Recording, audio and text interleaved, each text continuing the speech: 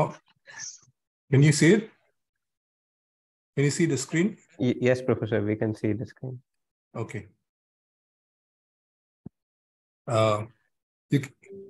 You don't have to broadcast it now. We can just wait for everything to start.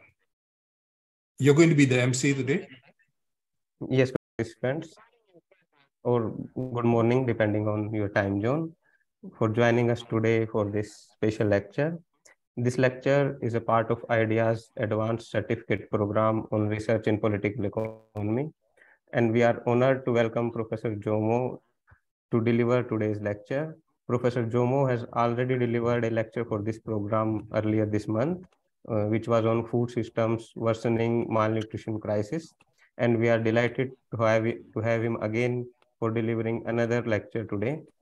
Professor Jomo is a prominent economist from Malaysia, and he has taught at various universities around the world, including University Malaya, Yale, Harvard, and many others. He has also worked for several international organizations, including the United Nations.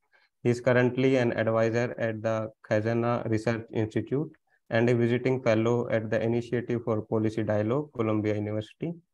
So Professor Sundaram will speak today on the role of US policies in driving the world towards war and depression.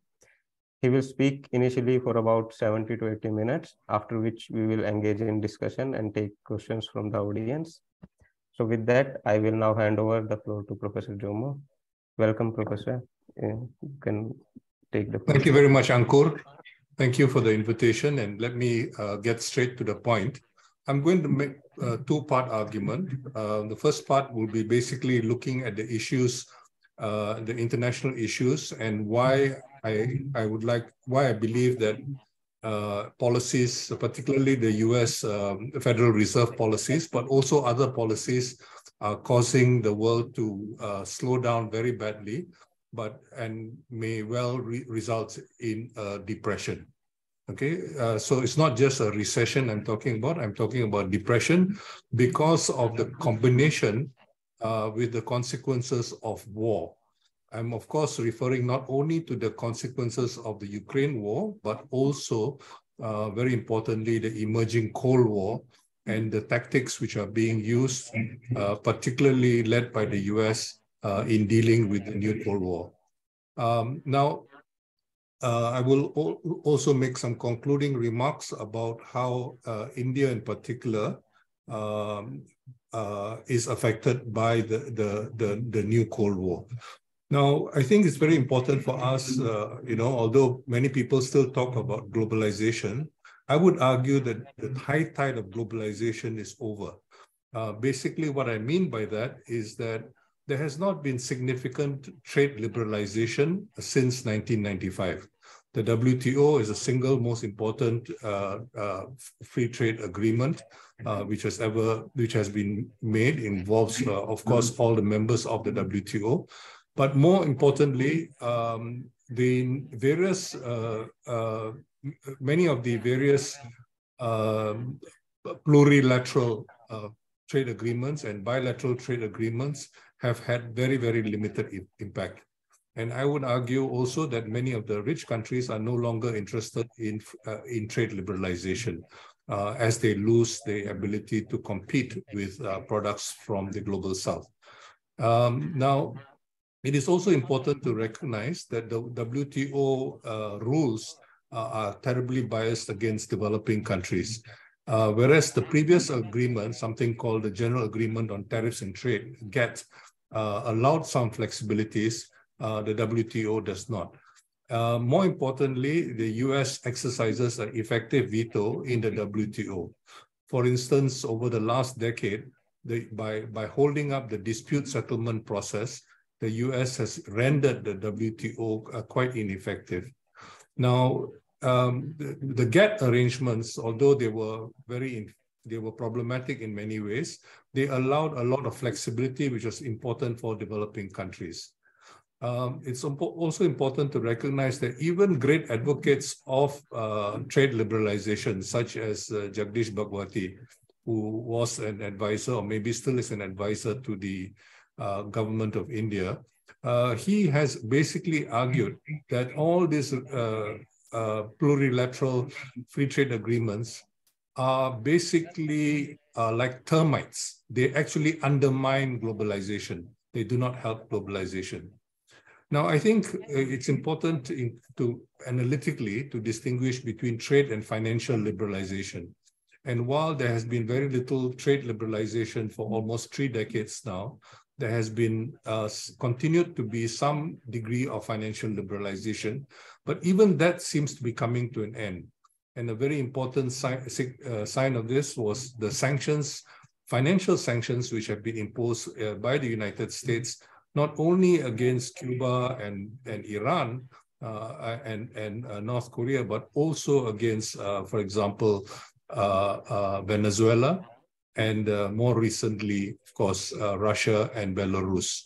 So all this basically suggests that we are seeing the end of financial liberalization as well, although it is quite possible that financial liberalization will continue to have life for some time to come. And we should not define trade liberalization and financial liberalization as necessarily going hand in hand.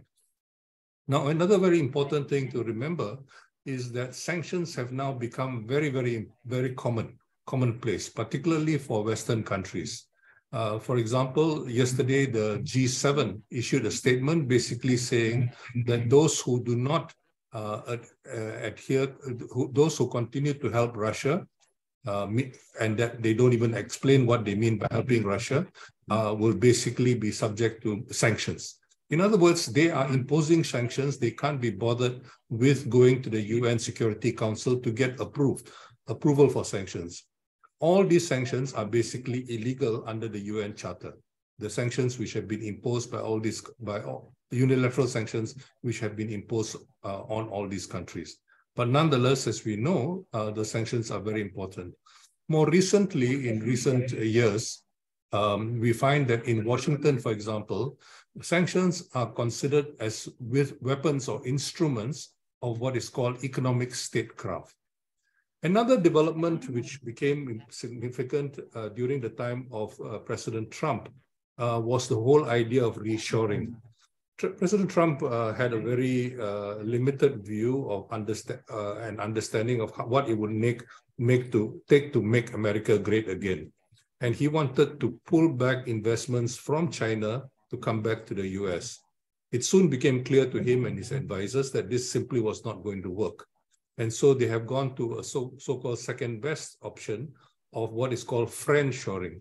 So if you go, instead of coming back to the US, go to some other friendly country, some country which is friendly to the US or friendly to the West, and locate your investments there.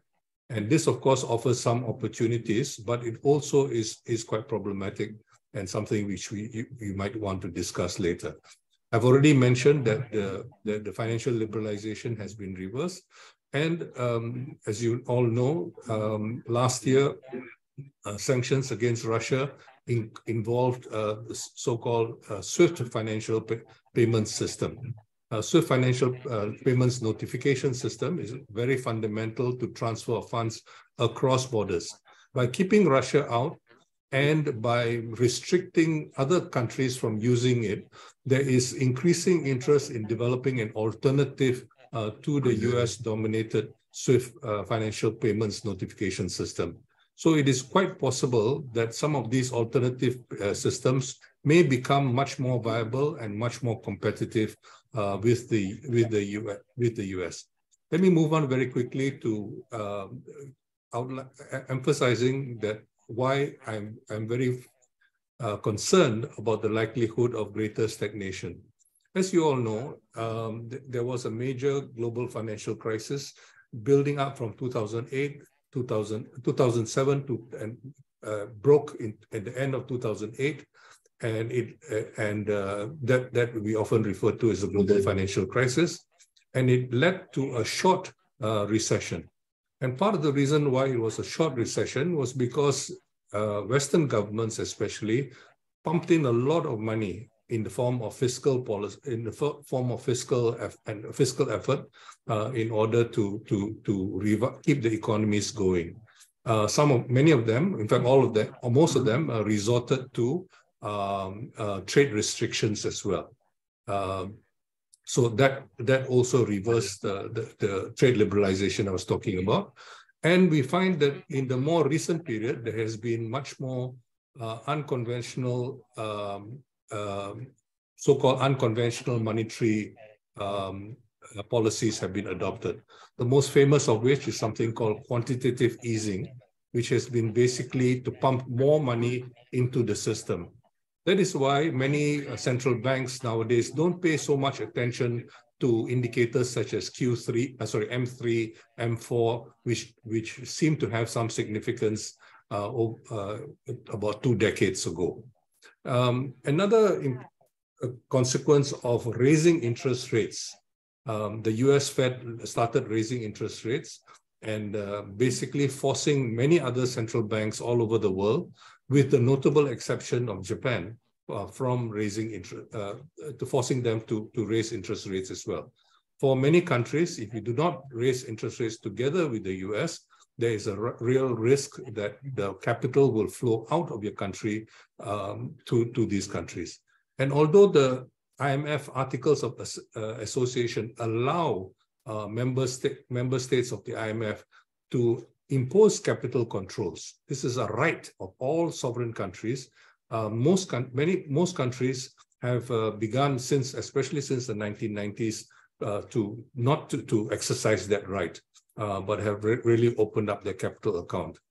There was a Malaysian economist writing about more than 6 decades ago, who said this is basically like opening up a bird cage and expecting more birds to fly into the bird cage than to fly out of the bird cage.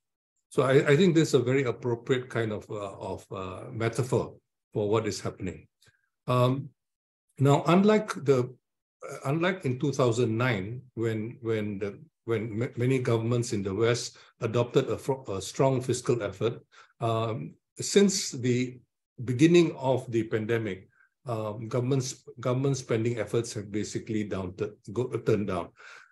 In developing countries, very often governments are already so indebted that they cannot afford to borrow even more to spend in this time, especially with higher interest rates. So what we find is that developing countries are in a very, very difficult situation now. And all this is made worse by the fact that most developing countries are in the tropical and subtropical zone. In the tropical and subtropical zone are now feeling the worst effects of global warming. Just to give you one example from South Asia as well as Southeast Asia, countries like Vietnam and Bangladesh are now experiencing seawater coming into the rice fields. So this is going to badly affect their ability to grow food. Of course, many people are trying to develop rice which will grow in brackish water, but so far that research is still limited. So we are going to see rice output, for example, especially in countries like that, being very adversely affected. And then, of course, you know that the extreme weather events have gone on, have become much, much worse. As you know, Pakistan recently experienced a second flood. When the first flood happened less than a decade ago, it was referred to as a once-in-a-century or once-in-a-lifetime event. But it has already happened twice within a decade. So you can see how extreme weather events are becoming very, very serious. Elsewhere, you see the speed and the velocity of cyclones, of typhoons, of hurricanes. These are different names for similar weather phenomena are going from bad to worse. All this is affecting commodity production, it's affecting commodity incomes, and also affecting commodity prices, largely to the detriment of consumers. Okay, so food security is very much threatened in this situation.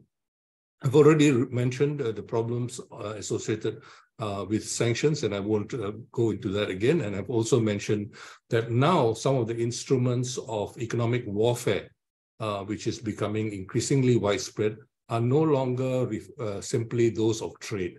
Increasingly, investments, as I mentioned earlier, with reshoring and friendshoring, technology and finance becoming very, very important instruments and part of this situation, part of the problem now. Moving on very quickly, I think it's important to recognize that the sanctions, which I referred to earlier, are undermining. Firstly, it's important to recognize that they're illegal. Okay, all sanctions are illegal. Even if a big country imposes those sanctions, a rich country imposes the sanctions, that doesn't make it less illegal. Okay, and what we find is that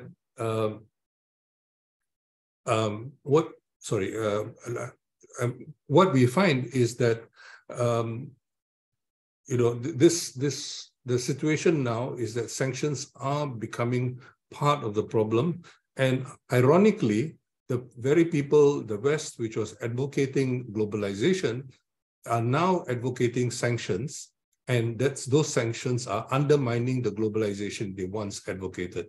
Unfortunately, for many developing countries, most developing countries which have participated in this globalization effort have opened up their economies, and they cannot simply switch back into emphasizing food security and so on and so forth. So this is the jeopardy in which many developing countries find themselves in. Now, sanctions, as I mentioned, are now very, very much part of this new so-called Second Cold War. And we find that this so-called Second Cold War, geopolitical priorities have become very, very important. And especially with the Ukraine war, which is about a year old now. And as a consequence, you can see that there is less and less and very little money for sustainable development, very little money to deal with climate change, so much so that the Economist magazine has advocated giving up the 1.5 degree Celsius ceiling for temperature increases. And the UN Secretary General 3 days ago basically appealed in Addis Ababa for more money for Africa, for more money for sustainable development. But that's the wrong place to appeal for that. He has to go to places where he's invited to, like such as Davos, and tell them, or to Washington DC and tell them what the situation is. And so this is part of the problem which we face right now. So war is also causing inflation, okay, because of the impact on so-called supply chains, right? So you have a combination of three things which have had a massive impact on supply chains in the recent period. The climate, of course, has been becoming worse and worse. COVID-19, of course, is since 2020. And more recently, the increased warfare. And what we also find is that there has been some evidence, I would say is not the main reason, but some evidence of increased commodity speculation. Many of the companies which encourage commodity price speculation have particular systems which tend to be pro-cyclical. They tend to cause prices to go up or to go down in reflecting the situation rather than to play a counter-cyclical role. The reason I'm emphasizing this is because when commodity exchanges were first introduced almost a century ago, the whole rationale for introducing them in the United States was that the hedging in these commodity exchanges would basically play a counter-cyclical role. But today, with the use of commodity indices, what you find is that many of these commodities are combined together, and the result is pro-cyclical rather than counter-cyclical. So, in a bad situation, what this type of commodity speculation does is to make it worse. And in a good situation, a boom can become a bubble, precisely because of this kind of pro-cyclicality of commodity speculation under the new circumstances. All this is fairly recent. It's only happened basically about a couple of decades ago, from about a couple of decades ago. And we saw the worst effects of it around 2007, 2008, when food prices went up. So we find, as a result of the war in Ukraine, fuel, food, and fertilizer supplies have been adversely affected. All this, of course, results in higher prices, and higher prices basically means farmers, many of whom cannot afford the higher prices, basically use less fertilizer. So the impact is not just going to be short-term. The impact is going to be medium-term, because the farmers are using less fertilizer, and output in years to come will be adversely affected. So we find inflation, which starts off with around energy and food, has huge implications and has multiplier effects of different types. Yet another concern we have right now is that we have, because of the growing debt and debt problems which developing countries face, and this debt problems, I want to emphasize, are more serious than 4 decades ago.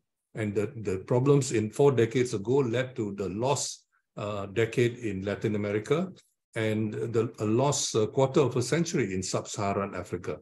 At that time, most Asian countries had not borrowed very heavily from Western banks. But today, the situation is very different. The levels of borrowing are much, much higher. And so the exposure to debt is very, very great. And more importantly, and very importantly, much of the debt is not from governments, but it is much more commercial. So the result is that you have more debt, and more of it is commercial, and a lot of it is non-bank. In other words, through the issue of bonds and so on and so forth. So the result is that even if you have a financial crisis, it will be much, much more difficult to resolve it. As you all know, when the debt crisis in Argentina happened, it was very difficult to resolve. And when the debt crisis elsewhere, other debt crises happened in the early 1980s, they were very difficult to resolve, but eventually some of it was partially resolved. This time, it's going to be almost impossible to resolve because of this kind of situation. And we find that basically this is going to make the situation worse. So you have a situation where, resource conflicts, and you have food insecurity, going from bad to worse. I want to emphasize that, according to, if you follow World Bank poverty data, the World Bank gives you the impression that poverty has basically declined a lot, at least until the middle of the last decade. But if you look at food insecurity, you will find that if you follow the FAO numbers, food insecurity has not been declining as much as poverty. Now, more importantly, it has not been declining in recent years.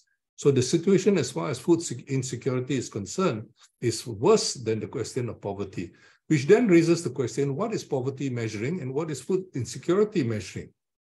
And this is a very interesting question, because if you look at what constitutes the poverty line, about 60+% of the poverty line income is for food.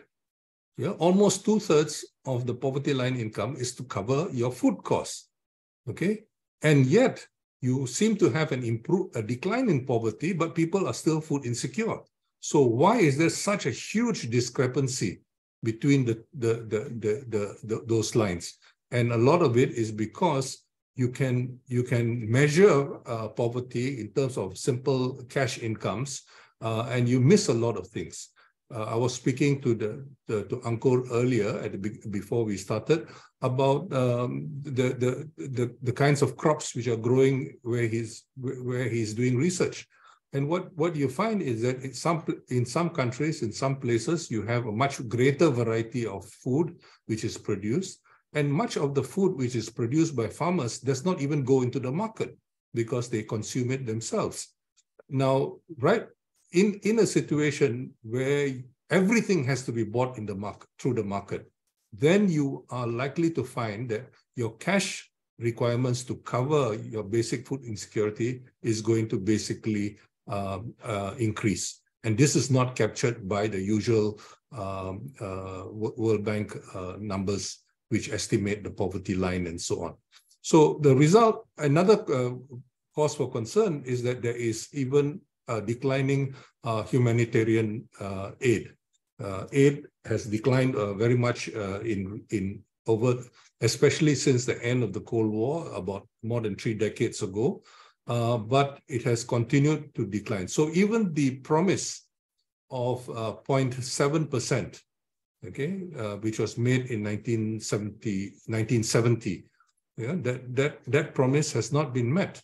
And the current levels are just above 0.3, not 0.7, but 0.3, not even half of what was promised.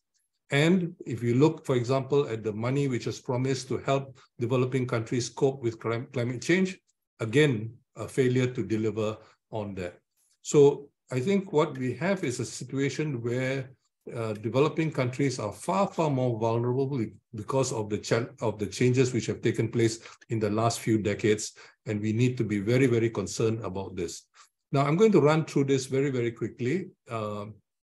Basically, I think it's important for you to recognize that, you know, when you read the business, the financial press, when you follow the financial media, you get the impression that there are so many things which are basically, you know, due to the research establishing, you know, what should be of concern, what shouldn't be of concern, and so on. But let's look at what has happened, you know, in recent times. As I mentioned earlier, after the 2008 global financial crisis, there was unconventional quantitative easing, and the money was used, especially in the US, for what are called share buyouts. So the people, the dominant people in the firm are buying out the smaller shareholders, getting very, very cheap money at almost 0% interest rate. So that's why you have a great concentration of wealth. And that's why you had a huge increase in the number of billionaires in the world during the last decade or so, including during the pandemic. While the rest of the world was suffering during the pandemic, the number of billionaires actually increased, and the wealth of the billionaires increased very, very significantly as well. So this is a situation which doesn't seem to make sense, but it's very important for us to realize the nature of the economy, the world economy in which we live, and what has been happening.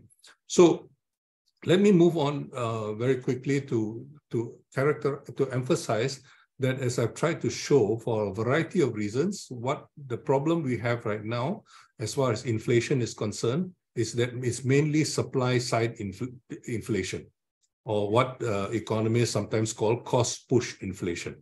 Okay, it may be pushed, prices are going up for various reasons. Okay, now what happens when you raise interest rates? When you raise interest rates, you basically reduce spending. You reduce spending by consumers, you reduce spending by investors as well. Okay, that's what you do. It does not address the supply side disruptions at all. Okay, so raising interest rates does not address the problem at all. The second issue, which is important for you to remember, is that inflation is not accelerating. Okay, there's no evidence that inflation is accelerating now.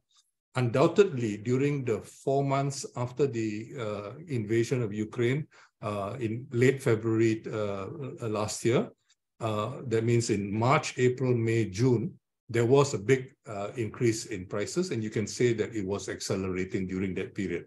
But after those 4 months, if you look at the US data, for example, and the CEPR in Washington, D.C., there are 2 CEPRs. The one in Washington, D.C. has shown that, in fact, inflation is not been accelerating since the middle of 2022. Okay, so we have now, those of you who have studied the standard economics. Even the standard economics will tell you that there's no reason to be excited about inflation, about dealing with inflation, if it is not accelerating. But here you have a situation where inflation is not accelerating, but those very gurus of economics are telling us to get very excited and raise interest rates. There's no basis for this. Then there is the idea of what is considered moderate inflation. In fact, this has changed very, very arbitrarily during the recent period. It's very important for us to remember that this has been a very, very arbitrary and change. During the 1990s and 80s, very famous economists, very respectable mainstream economists, people like Stanley Fischer, Michael Bruno, who was the chief economist of the World Bank, and Rudolf Dornbusch at MIT, who collaborated with Stanley Fischer. For them, low double-digit inflation was considered moderate. You can live with it, okay? Today, because of something which happened about 33 years ago, suddenly the definition of what is considered acceptable moderate inflation has changed to 2%. The US Fed chairman, Powell, says, we are going to meet the 2% target. Now, where does this 2% target come from? It comes from New Zealand. What happened in New Zealand in 1989? The finance minister thought it was quite ambitious. He told the central bank governor, well, they call it the Reserve Bank of New Zealand. He said, I want to bring down inflation. That will make me very popular. And I want a slogan, 2 by 92. Okay. At that time, inflation in New Zealand was high single digit, about 8.9%. I want 2 by 92. Completely arbitrary. Okay, it wasn't a recommendation of the Reserve Bank. It came from the finance minister, and that became policy. And after New Zealand actually did drastically bring down interest rates, and then the government fell because of what they did, what happened was that this 2% inflation target became universalized, promoted by all kinds of people, including the IMF. So if anybody doesn't accept the 2% target, you're considered not quite, you're not quite acceptable. So this 2% target, I want to emphasize, it's very completely arbitrary. When I brought this to the attention of Joseph Stiglitz, for example, he didn't realize this. He was quite shocked. When he checked, it turned out what I said was completely true. So I want to emphasize this. That this is completely arbitrary. I also want to emphasize that these interest rate hikes are a very blunt tool. And as I suggested earlier, it is very inappropriate because you have inflation due to supply disruptions rather than excessive demand. So what it will do is it will reduce demand. It will slow down economies all over the world. And this is why I'm very concerned about what the US Fed has been doing and what central banks have been doing elsewhere to try to emulate what the US Fed has been doing. Now, all this is deliberate, okay? It is nothing to do with market forces or anything like that. It is deliberate contractionary. And even conservative economists who deal with monetary matters, people like Milton Friedman, and people like Ben Bernanke, they are both very, very conservative, but they have pointed out that during the Great Depression, it was the US Fed who raised interest rates, according to them, prematurely, which killed the recovery during the second term of Franklin Roosevelt. Yeah. Around 1937, I think. Yeah. And Bernanke showed the same thing when the oil prices went up around 1972, 73, and so on. Okay, so the Fed, rather than solving the problem, actually caused the problem, according to the two of them. Okay, so this is not some wild-eyed radical economists saying. These are very conservative economists who also recognize what the effects of Fed policy is. So I want to emphasize that previously, some of you may have heard my lectures in the past. I was very concerned about the possibility of stagflation, because there was evidence, as you know, in the second quarter of last year, that there was inflation. Okay, inflation seemed to be picking up, but since then there is no evidence that inflation is accelerating. So there's no evidence of a likely stagflation. There is, however, a lot of evidence of a likely stagnation. Okay, but thanks to declining inflation, you're not going to have stagflation. Now, so basically, there's combination of policies pursued by the US, especially Fed policy, okay, is basically causing a lot of the problems. In addition, you have trade restrictions on the trade front, restrictions on the investment front, restrictions on the technology side. You all know about TRIPS and Huawei and the US rejecting the waiver request led by India and South Africa to waive the intellectual property rights on anything related to the COVID-19 pandemic, only during the duration of the pandemic. Even that was not allowed, so we find that there's very little happening. And then more recently, of course, TSMC, that means Taiwan Semiconductor Manufacturing Company, 1,000 engineers were moved from Taiwan to New Mexico. You know, just the whole plant was moved out of Taiwan. Okay, so this is basically, it's virtual kidnapping. Okay, you take away, this is the kind of economic relations, and basically undermining any hope of economic cooperation. So Fed interest rate hikes are causing a lot of problems. Deficit financing is a huge problem now. And of course, we know the geopolitical situation and so on. And of course, developing countries have even less policy space and less fiscal space in order to cope with this situation. So what we have is a very, very bad situation for the reasons which I've mentioned earlier. And I think I'll go much faster than I originally planned to, and I'll skip over much of what I say here. But I just want to emphasize one last thing here, and that is the difference of the US position compared to everybody else. And the US position is what somebody once referred, a former French finance minister referred to as exorbitant privilege. Because under the Bretton Woods arrangements, and ever since then, the US can continue to issue debt. Okay, the US Treasury can just continue to issue bonds at very, very low cost to the US. And this is something which only the US can do. Nobody else can do that because of the US position, effective position as the reserve currency. Since 1971, the Bretton Woods arrangements from 1944 no longer exist, but by convention, by practice, they nonetheless do exist. Some people say it is partly due to US power. Some people say military, etc., etc. I won't get into that discussion right now, but the point is that this is the reality of the situation we're in. So just to reiterate the point about the nature of the new debt crisis which developing countries face.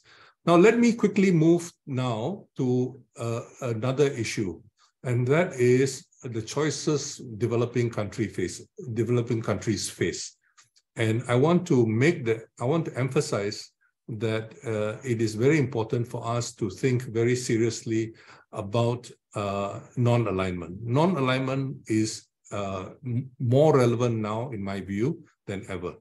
In the past, non-alignment was a response to to the so-called First Cold War, which started at the end of the 1940s and continued basically until the end of the 80s. Okay, Gorbachev basically brought an end to the Cold War. Now, there are many things were done by the US at that time. It created NATO, CENTO, CETO, which is the Southeast Asia Treaty Organization, and so on and so forth, almost all of which have been irrelevant except for NATO. And NATO has grown, has increased in size. Developing countries responded initially through the Bandung Conference, Afro-Asian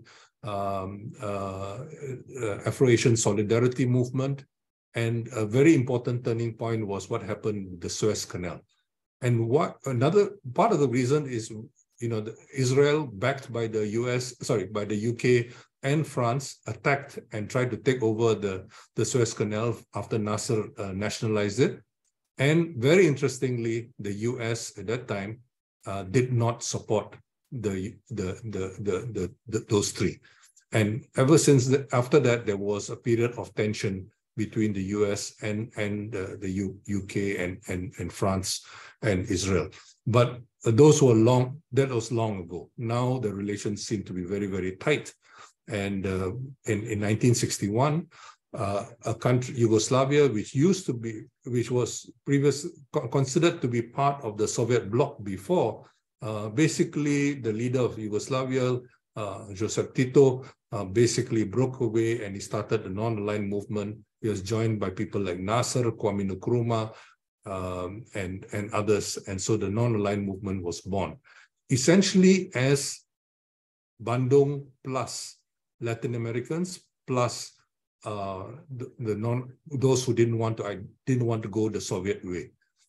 In 1967, ASEAN, where I live, basically declared a zone of peace, freedom, and neutrality, which still exists on paper.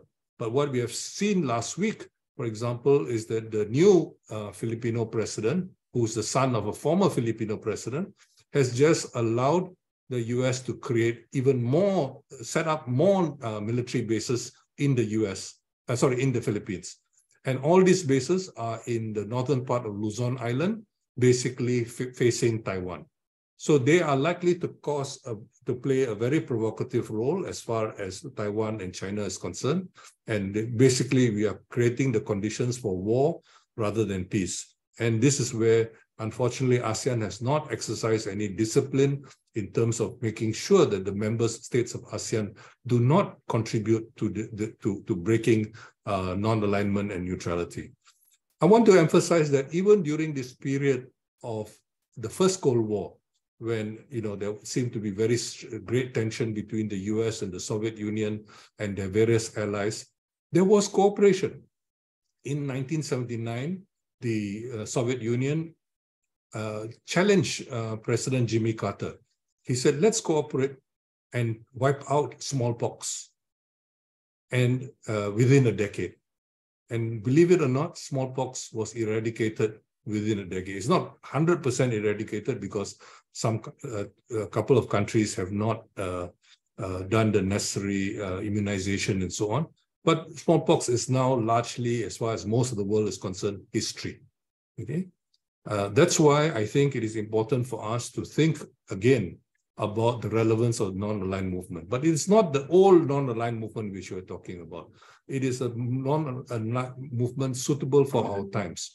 So with the dissolution of Soviet Union, with the end of the First Cold War, there were many people, most notably a man named Francis Fukuyama, who talked about the end of history, the end of the Hegelian dialectic of history, where liberal capitalism was triumphant. But what we have seen is that although capitalism has been triumphant, what we have seen is a variety of capitalism all over the world. Many people would argue Russia is now clearly capitalist. They make no pretensions otherwise. But many people would consider China to be quite capitalist as well. Okay, it's certainly a very mixed economy. Okay, under the leadership of a communist party, but it doesn't mean that it is not capitalist. This is very important for us to remember when you're analyzing things from an economic point of view, because as far back as the 1940s, after World War II, in Italy, for example, there was the Communist Party of Italy was trying to build capitalism, a different type of capitalism. They didn't want to have the big corporations like Fiat and so on. They wanted to have the small and medium enterprises, mainly medium-sized enterprises, and they controlled an area around Bologna, Emilia-Romagna, and there they developed this because they controlled this region for decades. They were always re-elected and re-elected, and they basically, so you have a Communist Party government basically creating the conditions for capitalist development. So just because you have a Communist Party in ruling doesn't mean that it is undermining capitalism, but it's a different kind of capitalism. It was the medium-sized enterprises they were encouraging. And many of you know these enterprises, or at least my generation, we know it. Things like the so-called white goods, washing machines, what do you call them? Table fans, electrical household appliances. All these were made mainly in Italy. Names like Zanussi and so on came from Italy. And so, I think it's very important to recognize that there can be different types of capitalism. And then around 1982, after the collapse of the Soviet Union, Paul Wolfowitz, who had joined the Reagan administration and later continued to work for the senior George Bush, George H.W. Bush, he came up with the so-called Wolfowitz doctrine. And the Wolfowitz doctrine, I would argue, continues to remain relevant until today. The Wolfowitz doctrine wants America to be number one and no challenges at all. And that has been the doctrine of the United States ever since then. Now, initially, there was a lot of tension because many of the Europeans were not happy with the US being so dominant and so on. But by around a decade ago, a number of things happened, especially around the year 2014, where it became very clear that the NATO was going to continue to expand eastwards, despite promises made to Gorbachev and to Boris Yeltsin, the rulers of Russia in the late 1980s and 1990s. And those promises were not honored. And the the NATO continued to push and include more and more. So in 2013, there was an election in Ukraine, and then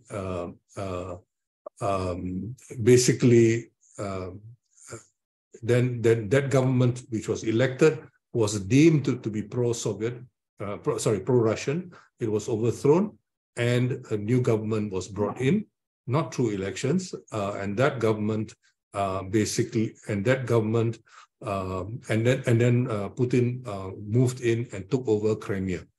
Now, Crimea used to be part of Russia. It was given to Ukraine in the 1950s by Khrushchev, who was the leader of the Soviet Union at that time. And Khrushchev was a Ukrainian, okay? And the Soviet Union didn't distinguish between the nationalities in those days. In 2014 also, Obama announced his so-called pivot to Asia, to encircle China. And this basically has been the policy of the US since then, although some very important variations. So what should be the appropriate response? For us in developing countries, war does not help. Okay, many people say, oh, World War II was very, very important to get the US out of depression. That might have been true at that time. And but for us in the world today, most of the arms which developing countries have are imported, are bought, and so on and so forth.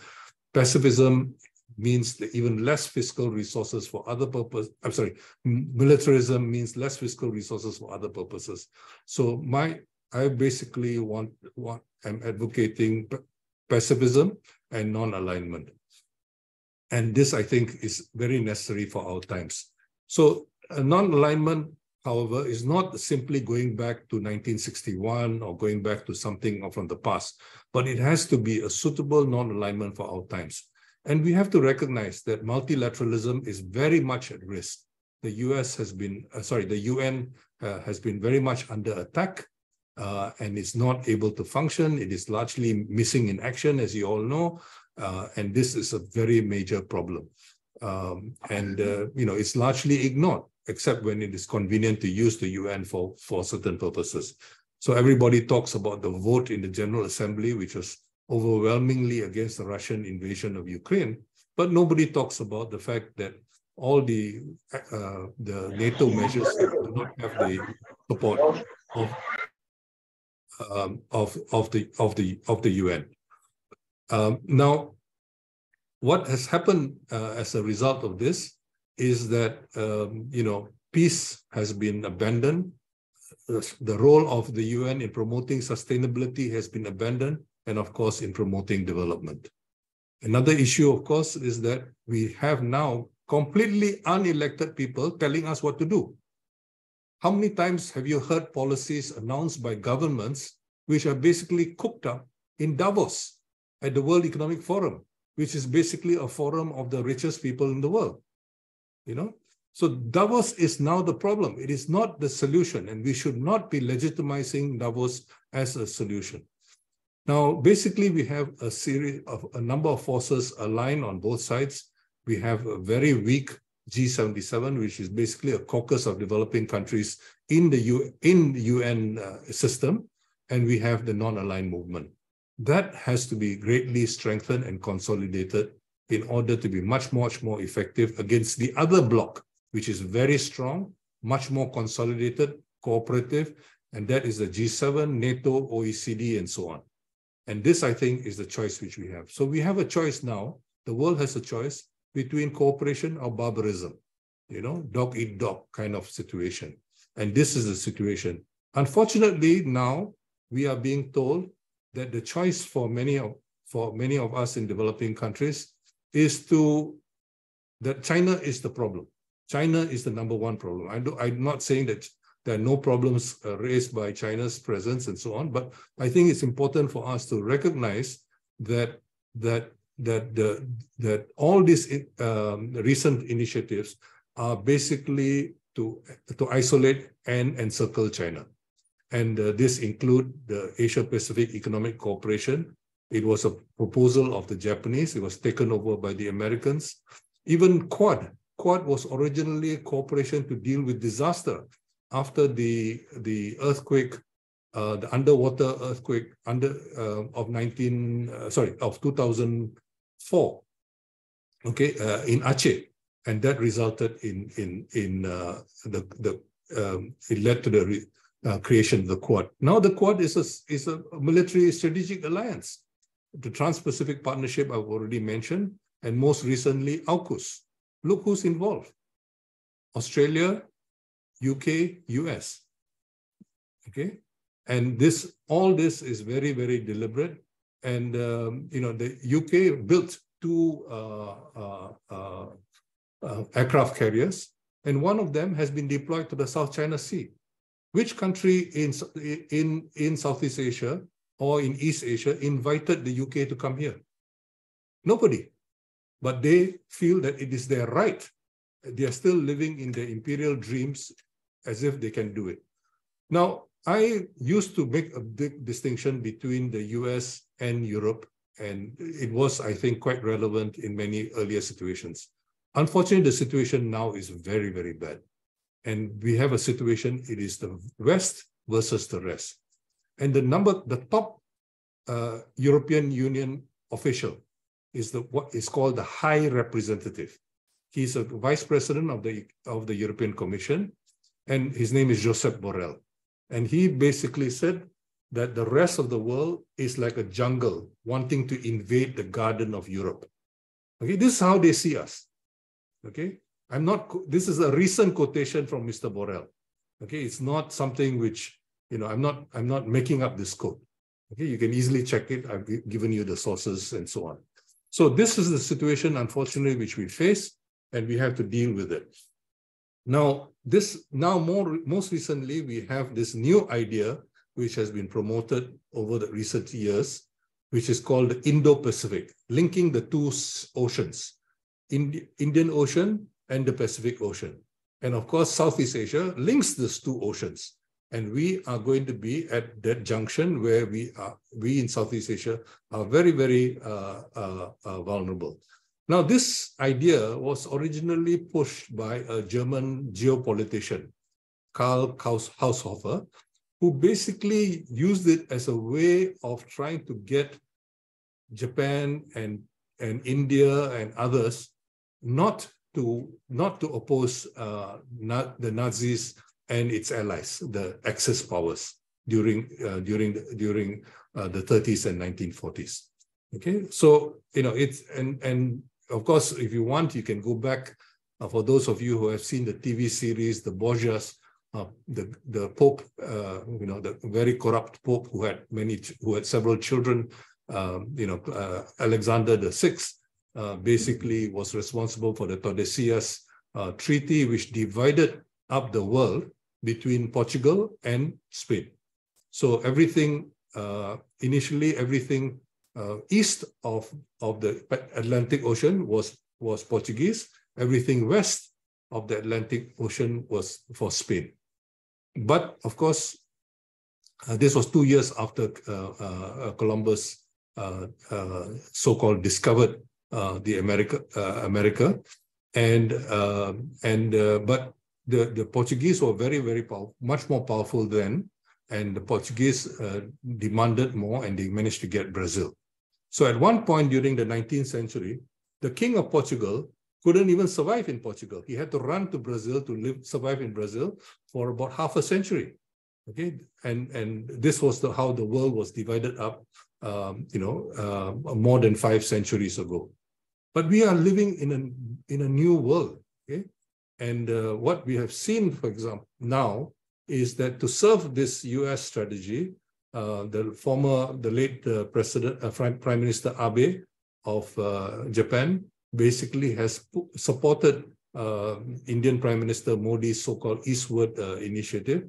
And they basically want to try to get Japan and, Japan is already firmly in the US camp, but they want to get India very much into that camp as well. Now, this is why all these strategies are coming up. And even the official responsible for it is the same official as before, Mr. Kurt Campbell, who was who was the one who came up with the Trans-Pacific Partnership, which subsequently Trump dumped, and which now exists in some kind of Frankensteinian mode in the form of something called the CPTPP. So basically, what we have now is a situation where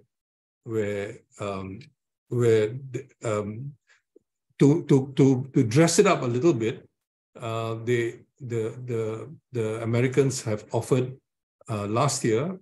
President Biden invited all the ASEAN heads of governments. Almost all of them went, and invited Fiji and a number of other countries, and they all went, and they all found themselves founding members of the Indo-Pacific Economic Framework. But what does this economic framework offer? Very little. Biden talks about writing the new rules for the 21st century economy. This was exactly the rhetoric President Obama used. Okay, it's all rhetoric, and it's almost unimaginative rhetoric because they are recycling the old rhetoric. Okay, and so they have basically identified 4 areas. India has said that they're not interested in the trade theme, but there's now discussion going on the 3 themes. So earlier this month in Brisbane in Australia, the negotiations began, but even the present government of Japan is not so gung-ho about all this compared to Abe's government and even Suga's government after Abe. And the current government, Labour Party government in Canberra, is also less gung-ho than the former New Zealand government. So we have a situation where the political situation is changing, and I'm not even sure how long this Indo-Pacific initiative is going to last. But I think it's important to realize that even market access is not being offered. Okay, part of the reason for the interest in the TPP before was that at least there was access offered to the US market. Limited, but still some access was offered. Vietnam, which had all kinds of historical problems since the end of the Vietnam War, was especially interested. But now, nothing. Now there's no market access is on offer. So you can see that, forget about trade liberalization or anything like that. You basically find that you do not have, unlike for the success of the so-called Marshall Plan at the end of the 1940s, during the First Cold War, a very unsupportive economic context, unsupportive economic policies. And so it's very unlikely that the IPEF is going to work, except if it is driven by political leaders who choose to align themselves with the US. And that's why it's all the more important that developing countries think twice about the options they have available. They think much, much more in terms of economic cooperation with everybody. I'm not saying that you only cooperate among ourselves. We cooperate with everybody, but refuse to take sides in this new Cold War. So let me stop here, and I hope we can have a debate and discussion on these issues. Thank you very much for your attention.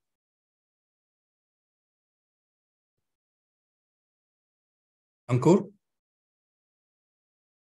Yes, thank you, Professor. We can take comments and questions now. Please raise your hand if you would like to ask question, and we will allow you to unmute one by one and ask your question.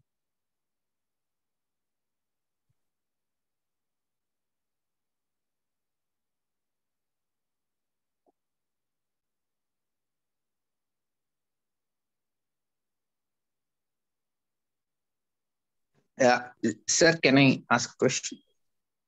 Yes, Abhravesh, please go ahead.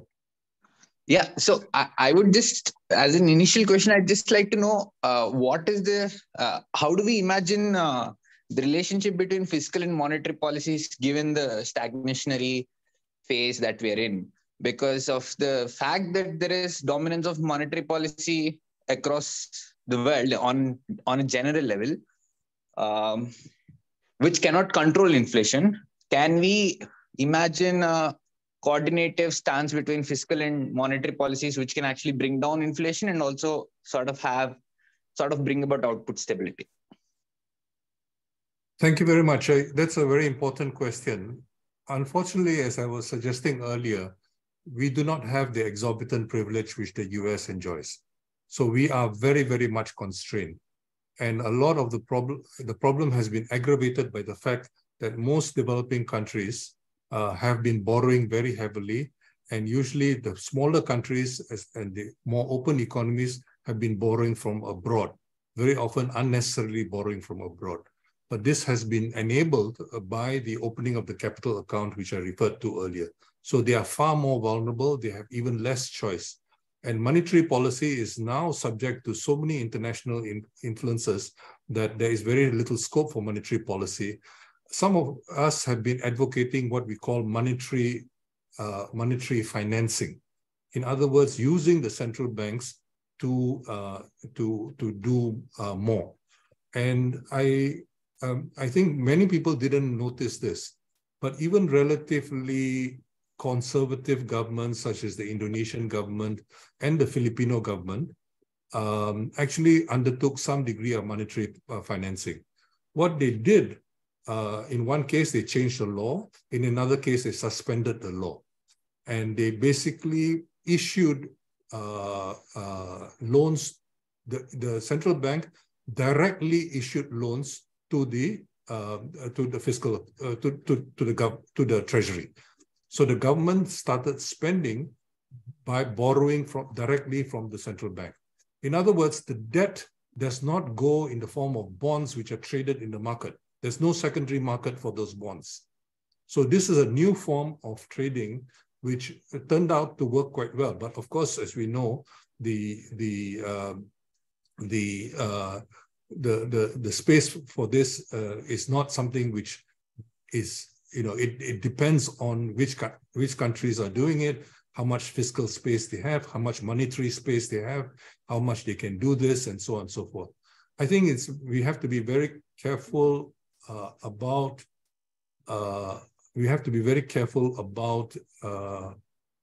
exaggerating the options available. Some of my friends who believe in MMT, so-called modern monetary theory, they think you can just go around issuing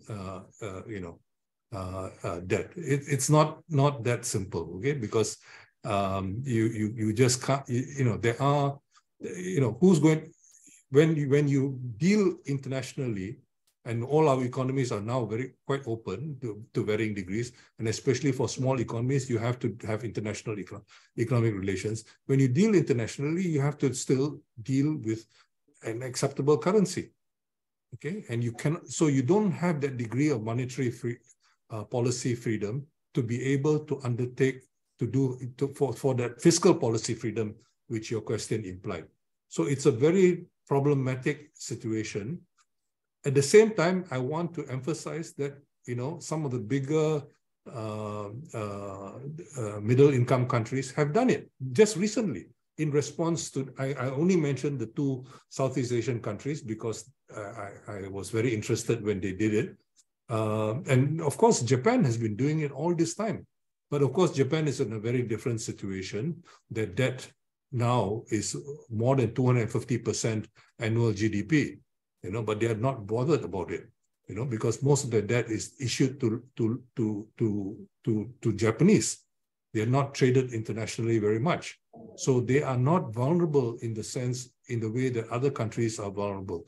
This is the major constraint which we have and why some of us have been advocating for decades, from even before the Asian financial crisis of 97, 98. Not to open up the capital account.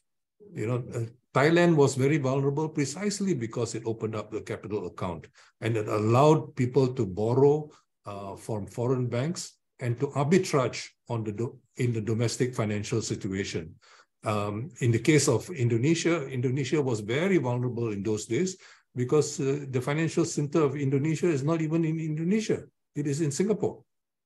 Malaysia was vulnerable for a completely different reason.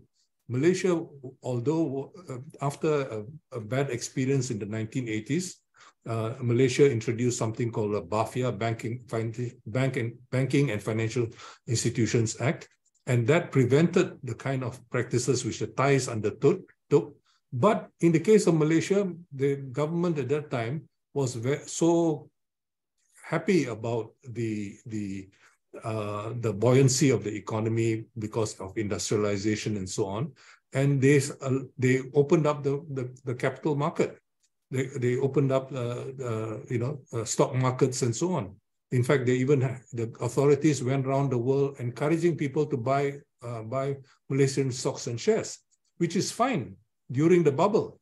Everybody wants to buy your stocks and shares. Once the bubble bursts, or people in anticipation of the bubble bursting, they move their money out, and that was the end of the situation. So Malaysia was vulnerable, but not for the same reason Thailand was vulnerable, or not for the same reason Indonesia is vulnerable.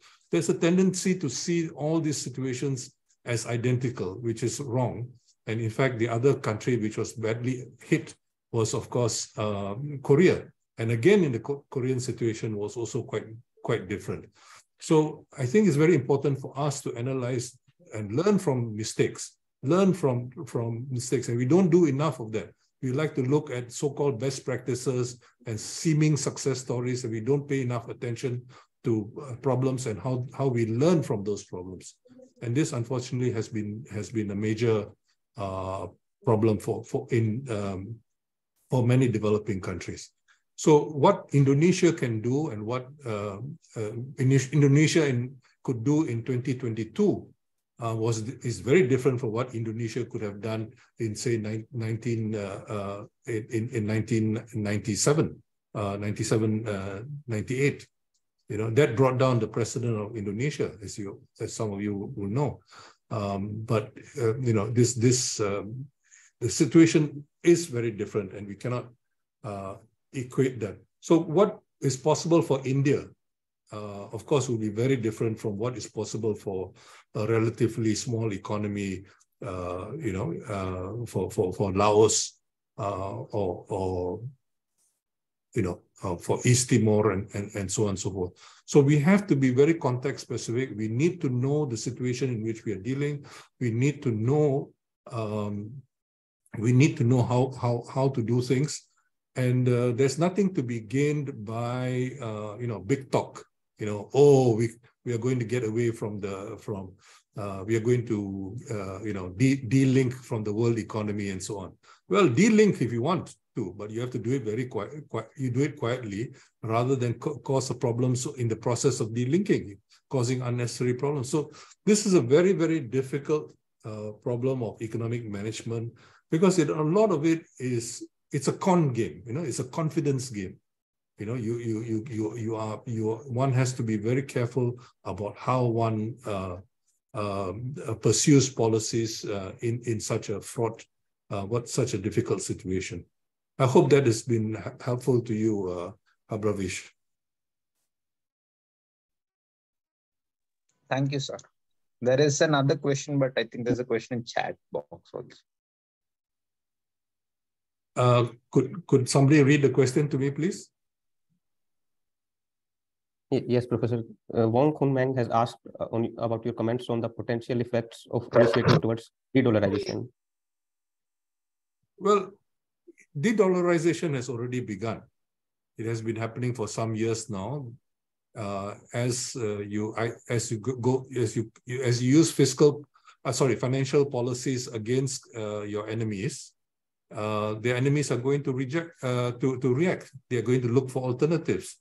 So the Russians have been talking about an alternative payment system. The Chinese have been talking about an alternative payment system, and so on and so forth. Now, getting all these systems to come together to create a true alternative is not easy. It's going to take time. But if you force people together, which is what the US seems to be doing to its enemies, forcing them to cooperate with each other, it is likely to accelerate. But let's face it, it's not easy to do that when your bargaining position is relatively weak. So Russia is able to do it because they are saying, you want our wheat, you want our oil and gas, we'll be happy to supply you wheat and oil and gas, even at a discount. But please pay us in rubles. And so, that's what Russia has been doing. China has been doing more or less the same thing. China has been saying, well, if you want us not to rely on Russian oil and Russian coal, you better give us an offer which is attractive. And you pay us in renminbi. And this is precisely what Saudi Arabia has done, and Qatar has done. So although those two countries are fighting with each other in the Gulf, they both have done deals with China. But most of our countries are not China. We are not in that kind of strong bargaining position to demand payment in our own currencies. So what happened during the 1970s and 80s is a very good pointer. So I'll tell you the story of what happened with Malaysia. Malaysia at that time became a significant palm oil producer and exporter. But it couldn't get into the European market because the Europeans discriminated against palm oil. At that time, they used different reasons. And basically, they had what economists call tariff escalation. Okay, so the tariffs against palm oil were higher for refined palm oil compared to crude palm oil. So basically encouraging developing countries to continue to export crude palm oil. So Malaysia was already beginning to refine palm oil. Okay, and in fact, it's the whole story of refining of Malaysian palm oil is a very interesting story. It shows what developing countries can do, because from scratch, Malaysian developed a palm oil refining industry, which within a decade became the world's most competitive palm oil refining. Now, there were two things which helped, just to cut a long story short. One was the fact that palm oil is just one. So a refinery which is just working with palm oil has to deal with two types of oil. What is called palm oil, the usual word palm oil refers to oil from the husk of the palm fruit. And then there's also the kernel of the seed. You break the seed and inside there's a kernel and you can get palm kernel oil. So there are two types of oil which you get from the palm fruit, okay? So the palm fruit, everybody agrees, is the cheapest source of vegetable oil in the world today. Okay, it's by far. Okay, so but the Europeans have been producing a lot of other things. So they use the Common Agricultural Policy and various other forms of. So as the Common Agricultural Policy protected the European oils, rapeseed, mustard seed, sunflower seed, etc., those oils were protected first by the CAP, and then more recently by saying, Malaysian and Indonesian plantations have slave labor. They are destroying the environment. They are, what's the third thing? Slave labor, destroying environment. They are stealing the land from the indigenous people. All of which are charges which have some degree of truth in them. Okay, to be honest, but these things are blown out of proportion, exaggerated greatly, so much so that now you've had the European Parliament voted against palm oil. There were only 6 dissenting votes in a parliament of over 800 votes, 800 parliamentarians, only 6 dissenting votes. Okay, and so this just shows you the strength of the lobbies. Okay, the different types of oil lobbies. So right now, biodiesel in Europe, Europe chose biodiesel, the Americans chose bioethanol. The biodiesel in Europe uses all kinds of other vegetable oils, which are far more expensive than palm oil. But they are used because palm oil is not allowed to get into the market. Now, so what Malaysians did at that time were 2 things. One, they made what are called barter deals. So the first deal was done with India. So they started importing beef from India. Now, purely by chance, buffalo meat is healthier than cattle beef. Okay, I mean, if you're interested in beef, okay, but it happens that way, and so although it doesn't. It's not as impressive. It's not air flown from Australia or New Zealand and so on and so forth. It actually is slightly healthier than cattle beef. But the point I'm trying to make is that basically today, more than 80% of the beef which Malaysians consume comes from India.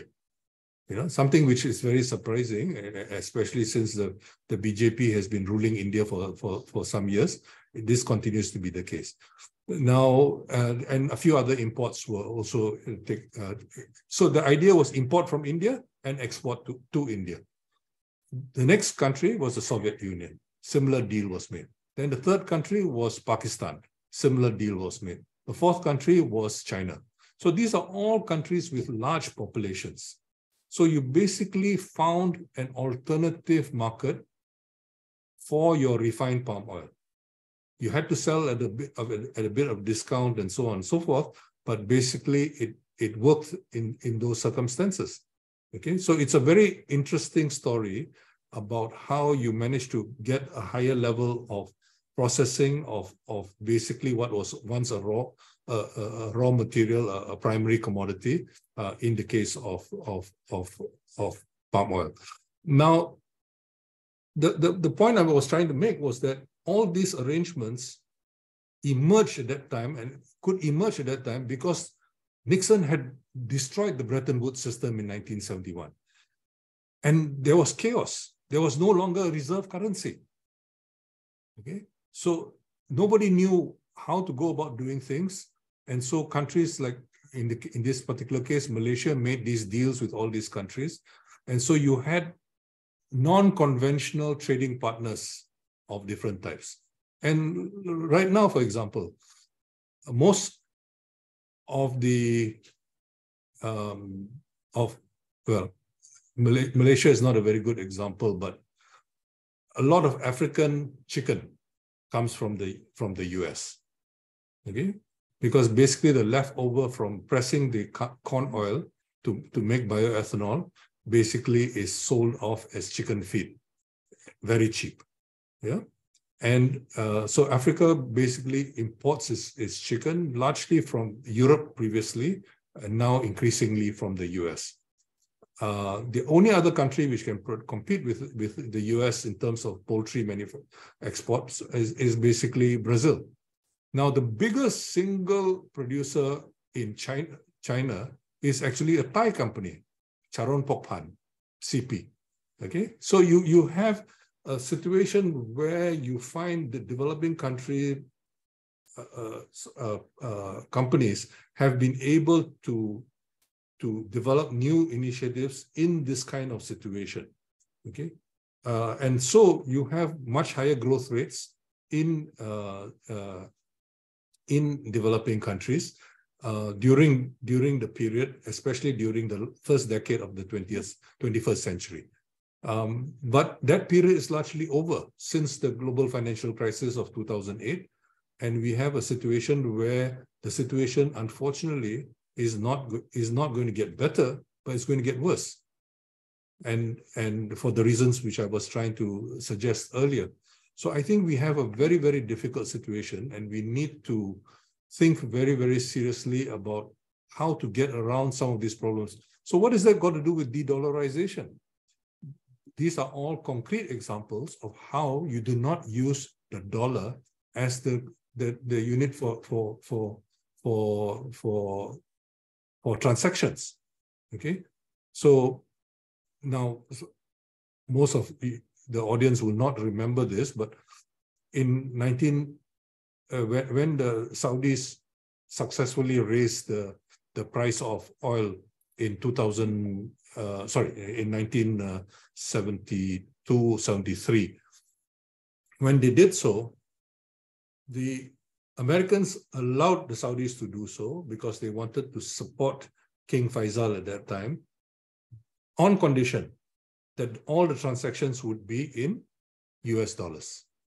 Okay, so oil became the new currency, and that's why it was often referred to as the black gold, because it became the new international currency. In fact, there were even proposals that instead of talking about the gold price, we should be talking about the oil price and so on and so forth. Okay, so the process of de-dollarization is happening, but it's not happening very fast. And it's unlikely to happen, to accelerate. At certain points, it will accelerate. Like, for example, what has happened with Ukraine.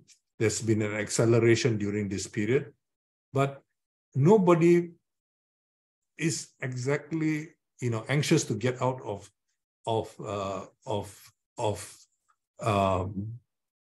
the dollar, because the dollar also confers certain advantages. The financial markets of the US are very, very competitive with the rest of the world, with London and so on and so forth. So a lot of people with big money, that means the elites in our countries, they prefer to do their transactions on American exchanges, on using American dollars and so on. So there are a number of reasons why it's not going to be easy to de-dollarize. But the fact of the matter is de-dollarization has already begun and is accelerated during the past year, and is likely to continue to grow because of what is happening now with the new Cold War and so on. But whether it will accelerate for other reasons is not clear. There's very little reason to think that it's going to happen. And even if it happens, I wouldn't make a fuss about advertising it. You do these things below the radar. Don't attract unnecessary attention, because as soon as you attract attention, you're going to get, you're going to be put in place. So so countries are all looking at recent developments and thinking about how they are going to to cope, in a very uncertain world. It's a very, very uncertain world, a very unfriendly world, a very non-cooperative world. So what do you do? And this is why it's very important to create a third force which is not going to get involved in the new Cold War, but basically advocates cooperation, peace and cooperation. And that's the basic message of tonight's lecture. Poonam, you have a question? Yes, sir. Thank you very much for such an enlightening lecture. I have question, like you mentioned in your lecture regarding crop diversification and food security, like how at the ground level in India, growing like more food and through crop diversification, the problem of food security can be solved. Like in India, we know that rice is primary food crop, and it is highly water intensive. There are many states like Punjab facing the problem of groundwater depletion, and also like there are crops ragi, jowar, bajra, which are rich in micronutrients also. So on the one hand there is problem of undernutrition and micronutrients deficiency, and on the other hand there is problem of water depletion. So like sir, could you put some light on like how to like look at this issue, like simultaneously and linking this? Poonam, I'm going to give a very, very short answer because I dealt with food and nutrition in the last lecture 10 days ago. So I don't want to revisit it. And there are people who are giving lectures in this series who are far more knowledgeable about Indian agriculture than I am. And I certainly don't like to go around talking about something I know very little about. But I would say one thing which I think might be of universal interest, that the one way of producing much more food agriculture and healthy food agriculture is by pushing for broadening school feeding programs. And, Japan was actually quite poor a century ago when they first introduced school feeding programs throughout Japan. And now Japan has the longest, the highest life expectancy, partly due to the school feeding program and the kinds of dietary practices which were promoted through the school feeding program. There are also many other values which are promoted by school feeding program. For example, children at a very young age, older children have to be responsible for younger children. They start cooperating with each other. The school feeding program, they clear away the dishes and so on and so forth. They take responsibility at a young age. And all these are very important in terms of developing different values among young people. In my own country, Malaysia, we have a school feeding program. The school feeding program is basically run by a transnational corporation. And that transnational corporation basically supplies all the foods. So children in the school feeding program eat things like macaroni and things like that, rather than food which is cheaper and more easily accessible.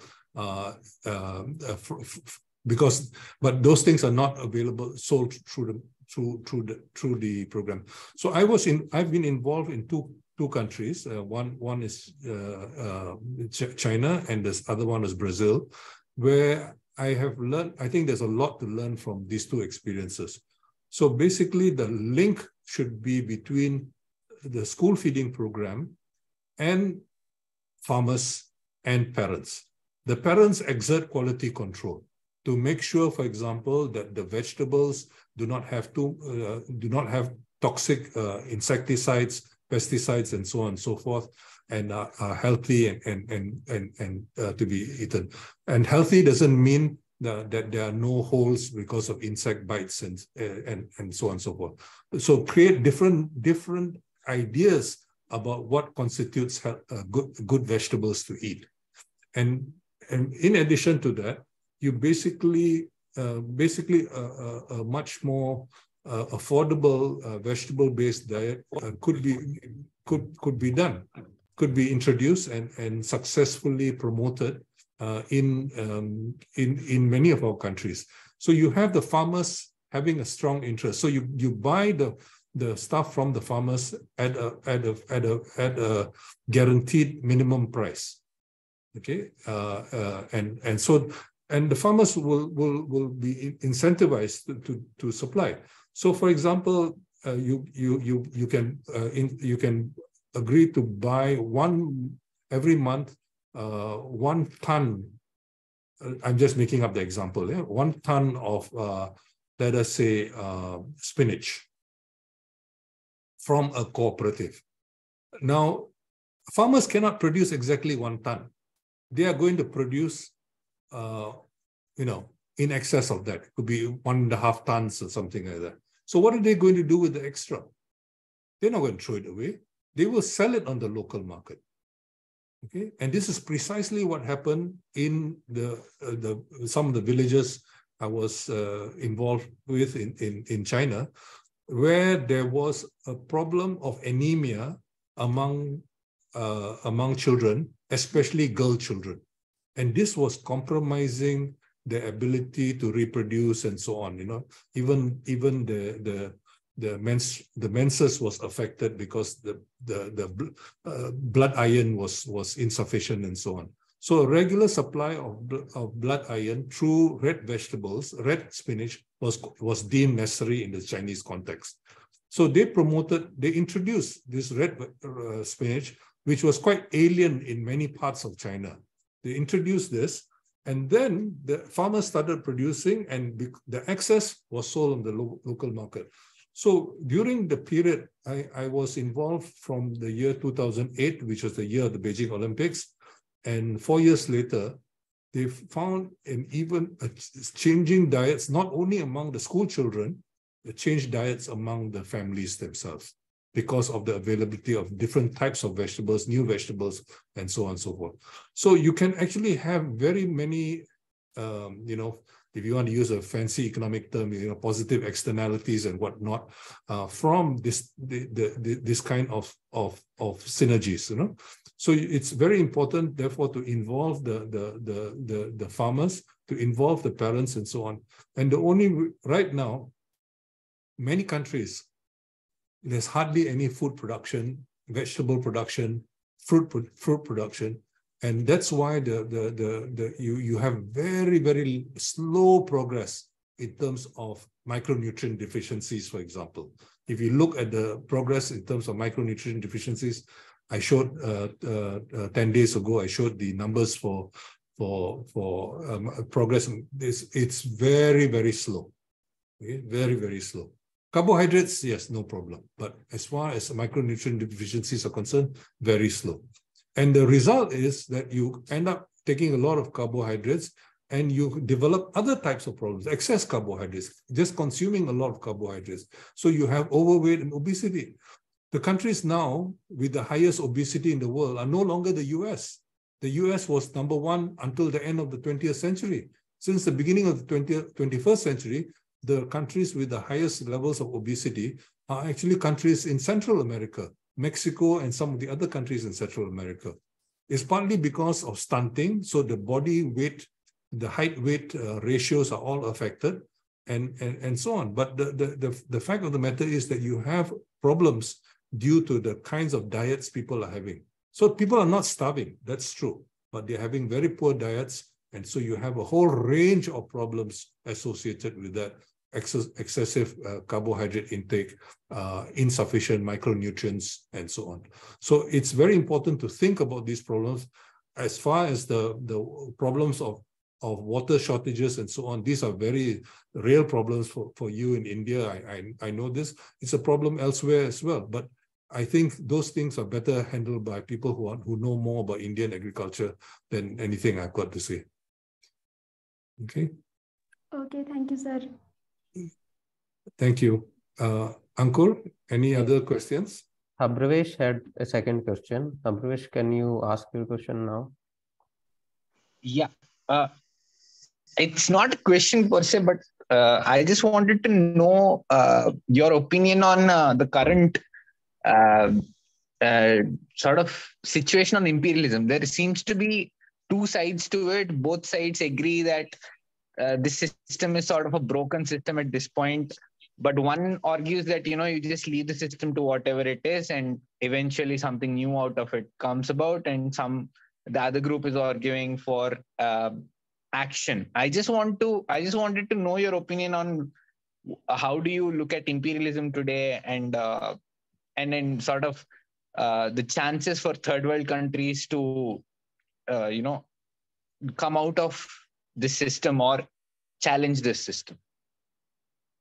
Okay, I'm not sure what you mean by imperialism, because the word imperialism now is used all over the place by all kinds of people to mean different things. Okay, so I'm not sure what you mean by imperialism. My understanding of imperialism is closer to the more recent work of Utsa and Prabhat Patnaik. So as opposed to some of the earlier work. So it is not a classical Leninist view of imperialism. Neither is it a Hobsonian view of imperialism and so on, and certainly not a Schumpeterian view of imperialism. But I don't know. I think you had more in mind, but you didn't express yourself fully. So perhaps you might elaborate what you meant.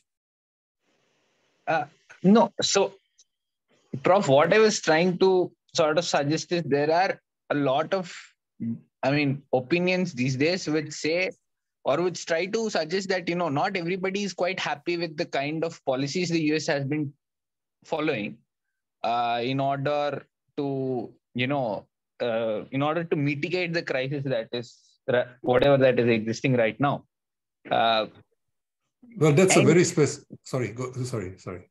Yeah, and some of these debates locate themselves in the historical development of how the system post 2008 crisis itself has faced a particular economic problem where say Professor Patnaik only says this, that you extracted as much from the third world countries that you don't have any markets left, and therefore if demand is what will lead growth, you don't have any more markets where growth can take place.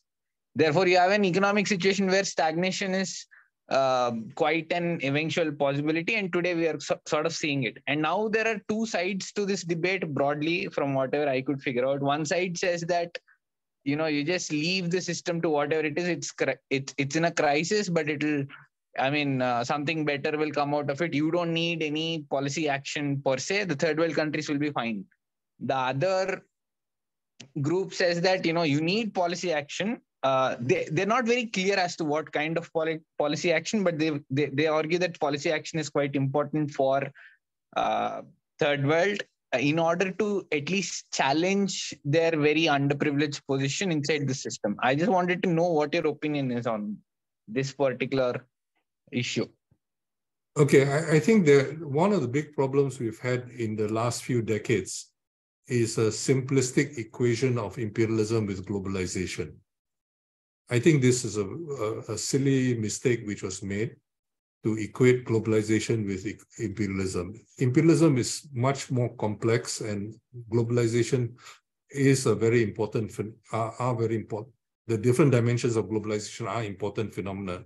But there's no simple equation of the two.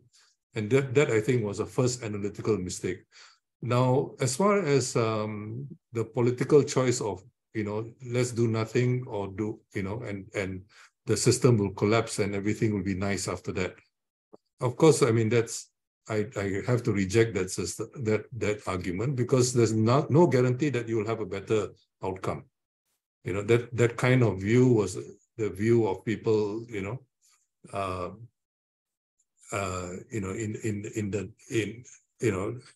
don't know who actually advocates that, but it's a completely naive view. We have seen, for example, how ethnopopulism is so powerful all over the world now. We are talking, ethnopopulism is very important in the US. Ethnopopulism is very important in India. ethnopopulism is important in many countries all over the place. It could express itself in cultural terms. It could express itself in racial terms. It could express itself in tribal terms. It could express itself in caste terms. It could express itself in religious terms, and so on and so forth. Whatever it is, the point is that you have people, you have a lot of this being encouraged by mobilization around these kinds of identities. And so the rise of identity politics, which was encouraged to some extent in the postmodern period for the last 4 decades or so, basically has reinforced that. So there is no guarantee of a better outcome just because the system collapses.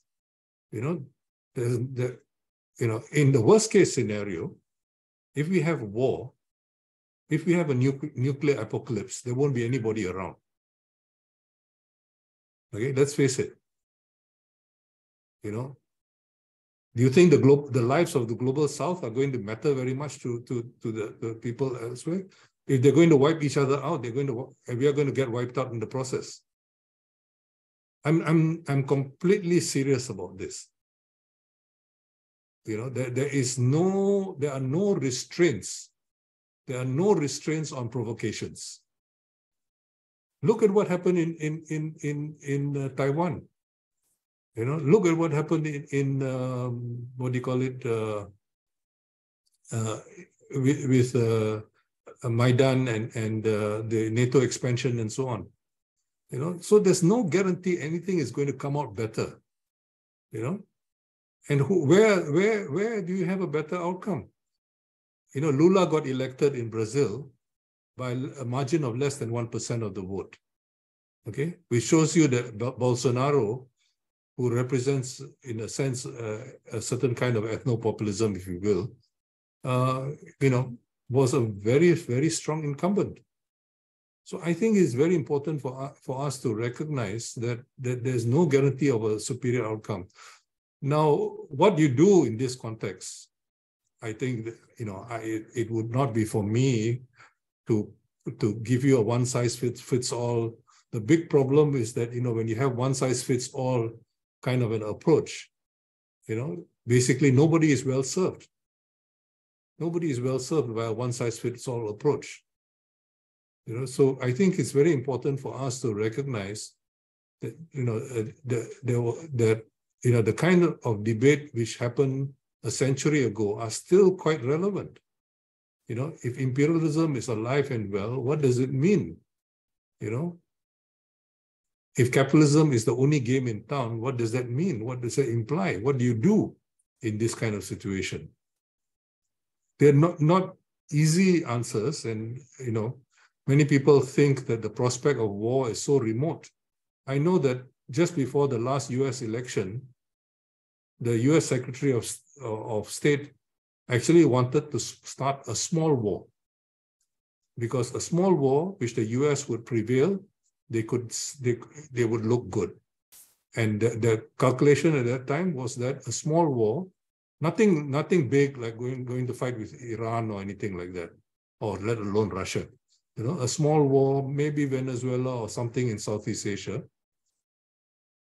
And there were efforts to start that war. And that war, it was hoped by the advisors, would basically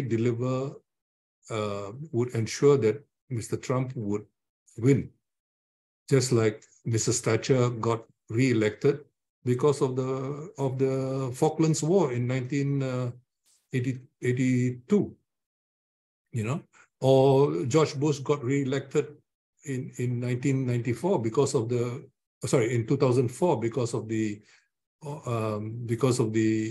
Iraq War.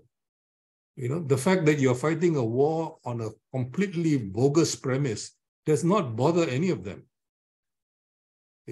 This is the world we live in. So we are just cannon fodder as far as they're concerned. So I think we have to take very, very seriously the real threat of war. And look at other things. Germany has tripled its military spending. Tripled its military spending. Its property gets destroyed by the US and it says nothing. Sweden, which is supposedly independent, neutral, goes and investigates and will not tell anybody what it found. I mean, this is the world in which we live. You can go to war by mistake. You can go to war by, on the basis of false premises. So I'm sorry, I sound like as if I'm pleading, but I think we have a situation where it's very dangerous. And particularly you have a country like India, which has got some military capacities, which is quite keen to flex its muscles. It didn't prevail as much as it would have liked to in relation to China. And there was a last war which happened. Fortunately, it didn't explode into something bigger. But you can have all kinds of things happening. It's not as if we want them or anybody necessarily wants a war to get out of hand, or anybody wants to use nuclear weapons to begin with. But the logic of these kinds of situations is not a logic of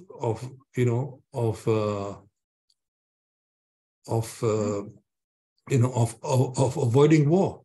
You take, for example, one of the greatest critics of the American strategy vis-a-vis Ukraine is a very famous American political scientist named John Mearsheimer. Okay, he was at West Point. He trained in West Point and later became an academic and so on. Very influential, considered to be the father of the realists in America. And what does Mearsheimer want? He says it's stupid for America to go to war in Ukraine. America is responsible for the war in Ukraine. America provoked this, etc., etc. But what is his recommendation? Stop the war in Ukraine, focus on China. We have to contain China. That is his recommendation. Okay? So, so you end up in a world where suddenly you find yourself supporting a warmonger like Henry Kissinger, who at least doesn't want a war with China as well. I mean, it's a perverse world, when these are the choices which we have. So I'm sorry to sound very, but there are no easy solutions either. But basically, to win the confidence of the people, to win the confidence of the public, you basically have to demonstrate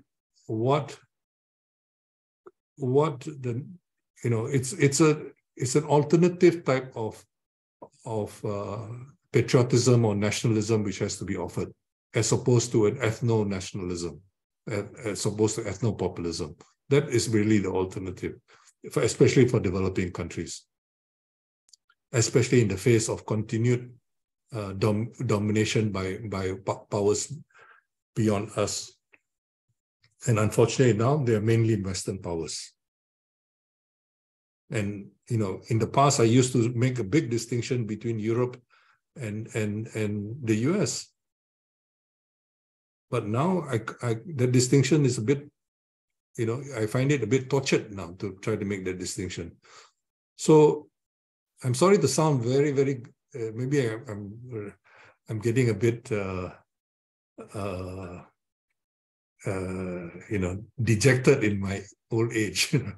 But I really think it's very important for you all to think very, very seriously about the prospect of war. War is not something where you plan. You think about how World War I began. He stumbled into war.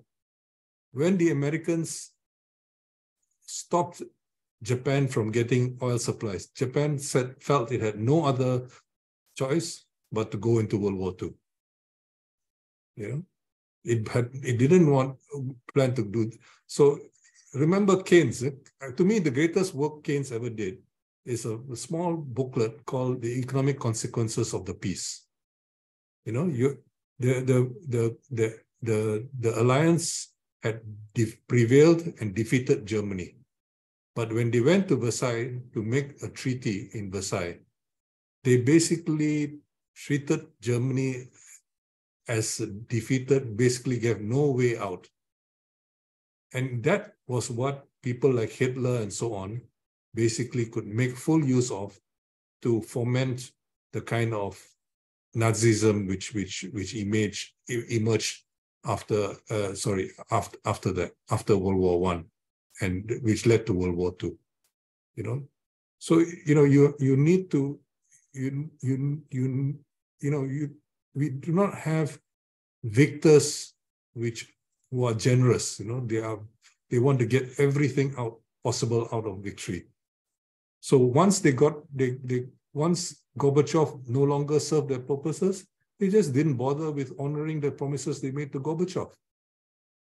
You know, and even somebody who was prepared to do their bidding, like Boris Yeltsin, even that, you know, Boris Yeltsin destroyed the Russian economy. The Russian economy collapsed by half. Russian economy only recovered about a decade ago to what it used to be in 1992. You know, it took 2 decades to recover. And now with the war, it's going to go back even further.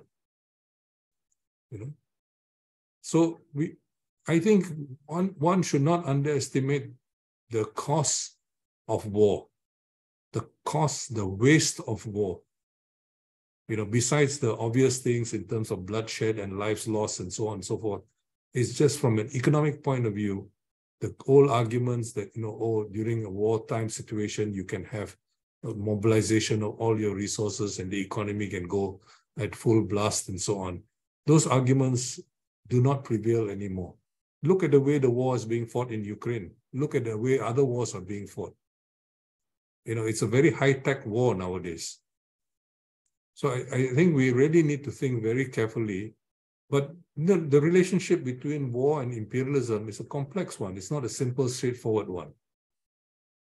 So I'm sorry I didn't give you any clear answer, Habravish, but you know, it's something which I worry about increasingly. And during the last few months, it is very clear nobody wants to, you know, the West, there's no interest in finding a way out. Even though you have a European head of the UN right now, nobody listens to him. And he's given up even trying. He's given up even trying. So this is a very, very dangerous situation we are in now, you know? And it's basically left to you know, three governments, you know, the French, German, and the UK government. Thanks, Prof. Thanks very much. Perhaps my question also wasn't as clear as it should be, but thanks so much for the response. Thanks, Abhavesh.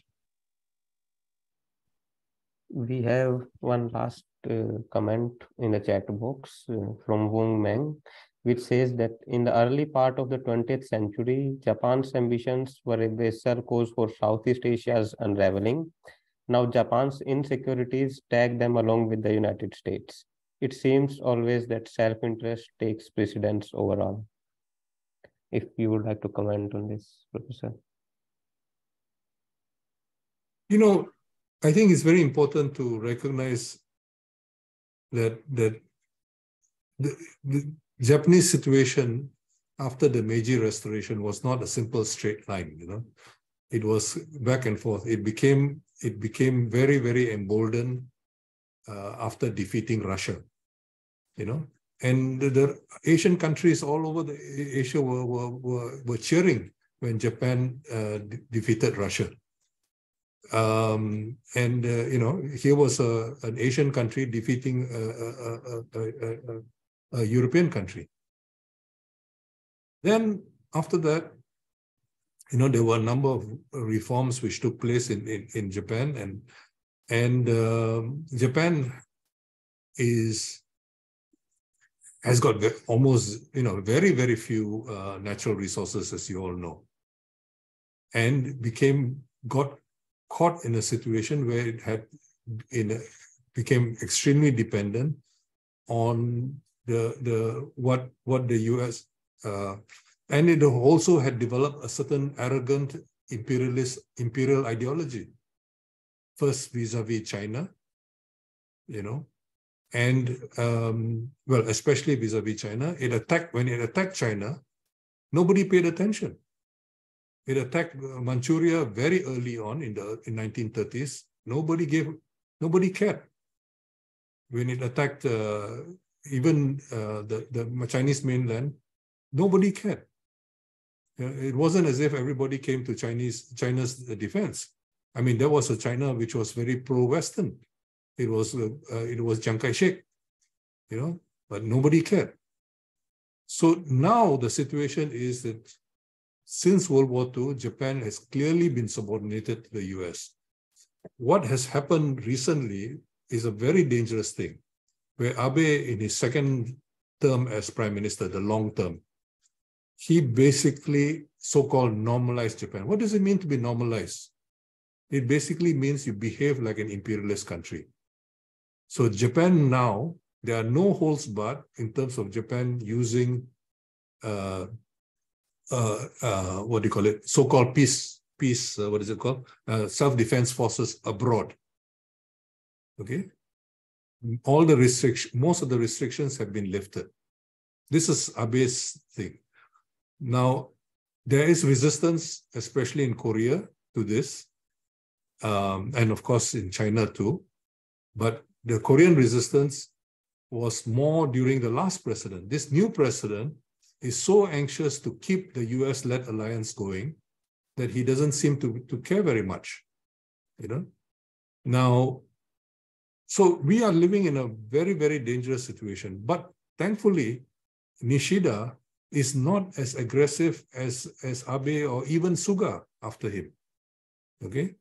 So I think, I don't want to exaggerate the role of individuals, but I think to think of country imperatives as if they are unchanging over a century and so on and so forth, I think the case has to be made, and the conventional histories of the rise of Japan and so on. And, I had to learn a lot of this, when I was criticizing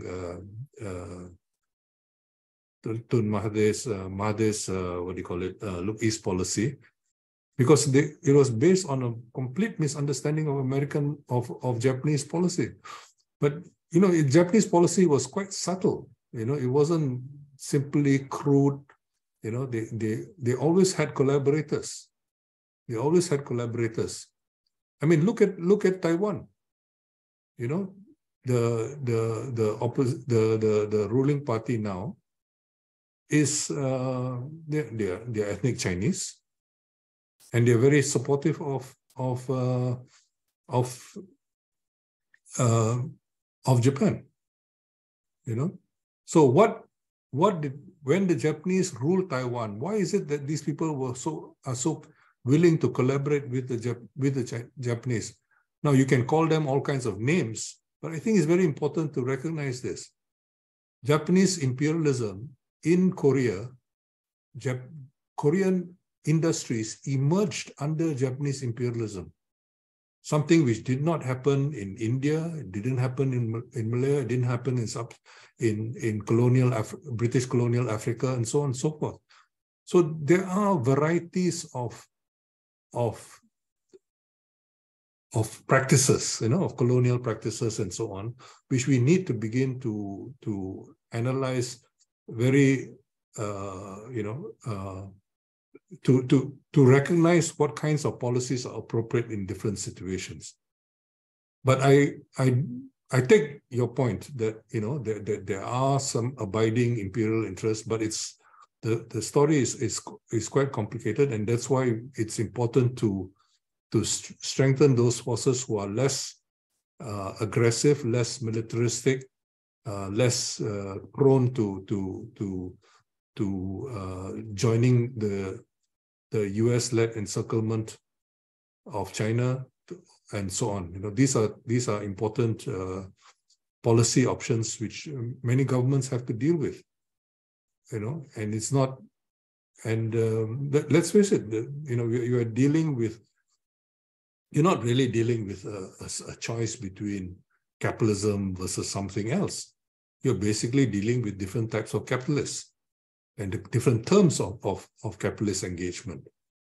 So I think we have to recognize the realities of the world in which we live, and begin to think of what are the important, what should be, to use an old cliche, you know, what should be the main issue you want to address, you know,